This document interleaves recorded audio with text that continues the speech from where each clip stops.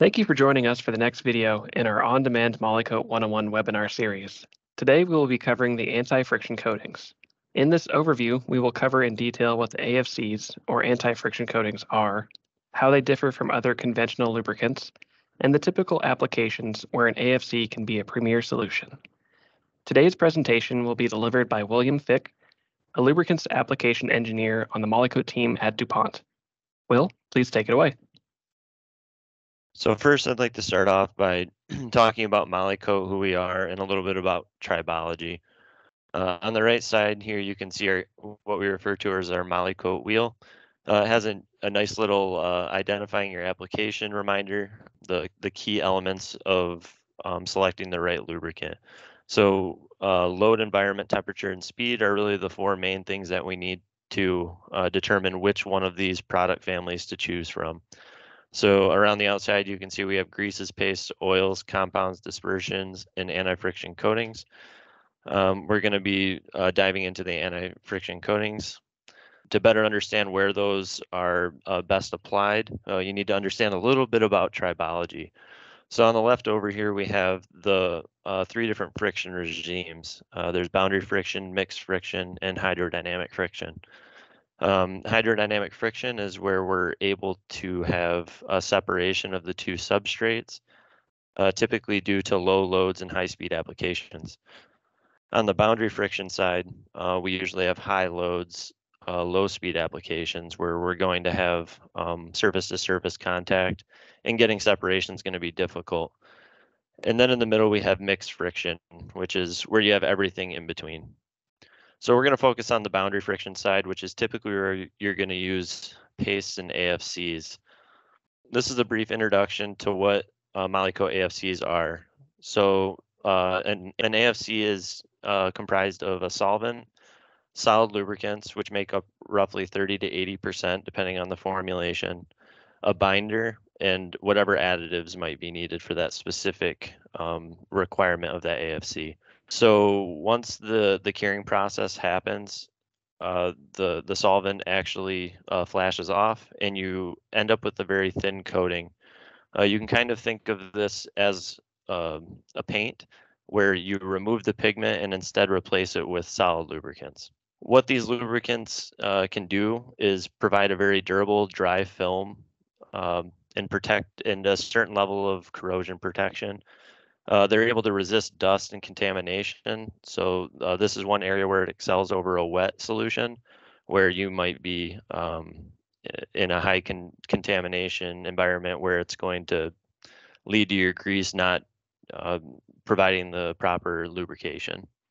It's also been known to solve MVH issues related to stick slip in many applications. Another benefit of an AFC is that they're fully activated or fully active even when prolonged shutdowns occur.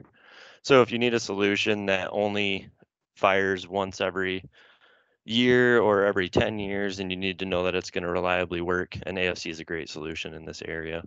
So let's focus a little bit more about into the AFC film curing. So there's different methods of curing. There's air cure, UV cure, heat cure, and then flash ovens. The application method plays a strong influence into the total cost of the solution. So that's something to always be aware of. The actual material cost only makes up roughly 20% of the total cost of using an AFC. It's very critical that you have great surface preparation. So about 55% of the cost goes into this. And then the actual application cost is about 25%. This is why we always recommend that when utilizing an AFC, especially a heat cured product, that you work with some type of coater who specializes in applying MOLYKOTE. These can be applied in many different methods, and we'll get a little bit more into that detail in the slides moving forward. But there's spraying, dip spinning, centrifuge, brushing, roll coating, even screen printing in some applications. For any prototype needs, we're fully equipped at our MOLYKOTE facility to do different prototyping. So let's look at the AFC pretreatment process. In order to have a very effective coating, The pretreatment, as I said before, is very critical. You want to make sure that you decrease the surface at the very least, but we also recommend things like sandblasting, phosphating, anodizing, acid, different detergent washings. There's many different methods that can be used. All in all, it's very important that you have a surface that the AFC is actually going to adhere to, because that's going to be the first place that you could potentially see a failure. So down below, we have, based on different substrates, what we recommend. For steel, phosphating, zinc or manganese, aluminum, anodizing, phosphating, alkaline detergent wash, and so on with the different substrates.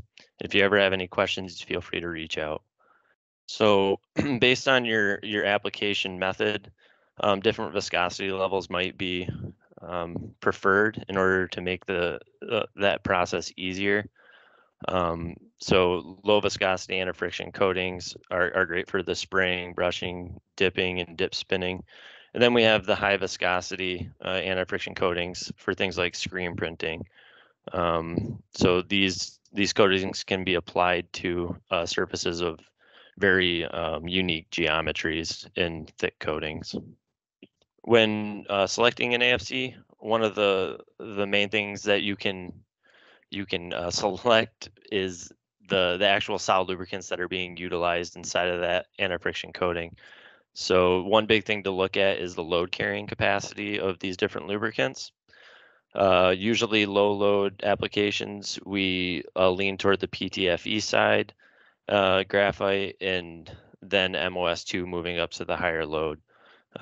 Below you can see the coefficient of friction based on the loading. In the red, we have the PTFE, and in the blue, we have MOS2. You can see that at the very low side that you do see better friction performance out of the PTFE. However, once you get to about 75, maybe 80 kgs in this test, the friction actually starts to kind of go up for PTFE coatings, as the MOS2 just continuously gets better as load is increased. So knowing that load that your application is going to be in is how we can really get you the best performance. So why and where to use? Well, AFCs have the advantage that they reduce friction. So anywhere that you need to reduce friction, prevent stick slip, if you have a specific application where it's not desired to have any buildup of contamination, or you just want lifelong lubrication, an AFC is a great tool to use. Some of the benefits include the reliability. There's no, in many cases, there's not really a need to reapply. Like I said, lifelong lubrication, low MVH. Some of the coatings perform well with the anti-corrosion. They're all very good with wear resistance and durability. Some of the places that we commonly see these used are in oil and gas, food and beverage, agricultural, and construction, appliances, exercise equipment. Really, the list is kind of just as large as you want to make it. So that's everything I have on AFCs.